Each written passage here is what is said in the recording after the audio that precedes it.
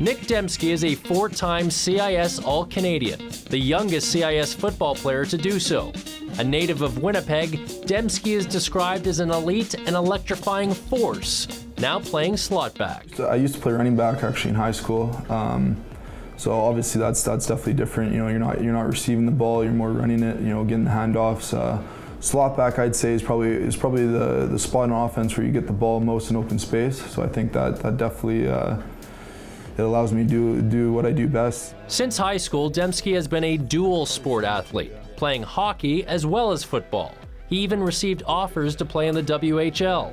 But Demski chose to go all in with football. It was kind of more of a business decision, you know, where I think I could become a pro, and also kind of where my heart was at. You know, football it's just a sport that, you know, benefits me the most, I think, with my athletic traits. So I stuck with football, and it's been good to me so far. Who would you say is your role model in life? Off the field, I'd definitely say my dad.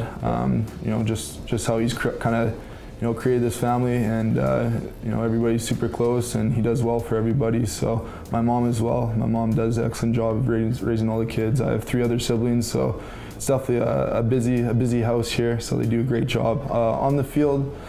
A CFL standpoint, I'd probably say Chad Owens, just because I think my game and his game are definitely similar.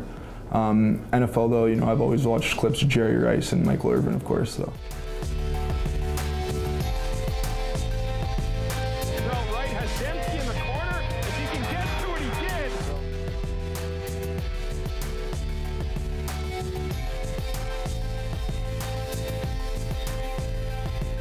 Okay, so let's talk about pregame rituals a little bit.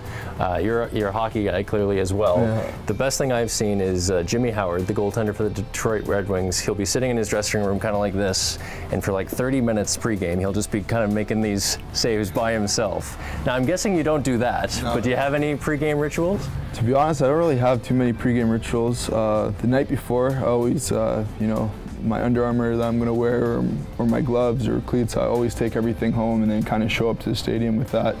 And I always put on my left socks and my left cleat on first before my right sock and right cleat. So there's a bit of that then. Yeah, other than that though, everything's pretty normal though. Yeah. When you're walking toward the field on a game day, does it feel like a game day? Like it's different from an off day, right? Sure. Yeah, you know, off day I'm always kind of, you know, I'm more of a loose guy, kind of energetic guy, you know, kind of a joking guy, so I'll kind of be like that. But on game day, definitely, when I'm driving the stadium or you're walking up to the stadium, it'll kind of be, you know, a little bit more calmer and just kind of thinking about and visualizing what I'm about to do. But, you know, as soon as I get in that change room and the music starts blasting, then I'm back to my old me, so. So is that you in the dressing room, the guy that keeps the other teammates loose and joking around a little bit? Yeah, I'd say so. You know, I definitely, within the receivers for sure, we all kind of sat along each other. So, you know, we'd all be kind of clowning around before games and stuff like that, kind of getting each other loose and hyped up and stuff like that. But in the most case, I am a serious player, and on the field for sure, you know, it's definitely all business for me. All right, so let's get down to brass tacks. We're talking about your future now. You're a Winnipeg native. I'm sure many people have asked you about playing for the Bombers. You can comment on that. But also, when you think of your future, where do you want to be short term, and what's the ultimate goal? What do you think about every day? So, you know, I just want to be a pro athlete, whoever chooses me. You know, I want to help out with that team around that city as well. You know, I'll definitely come back here in the off season if I get drafted somewhere else. But for the most part, I like to help out around the community and around the football team in that way. And you know, off season it's just kind of about, you know, managing your time and managing your money, and you know, working out and getting better at your craft, and every year come back stronger.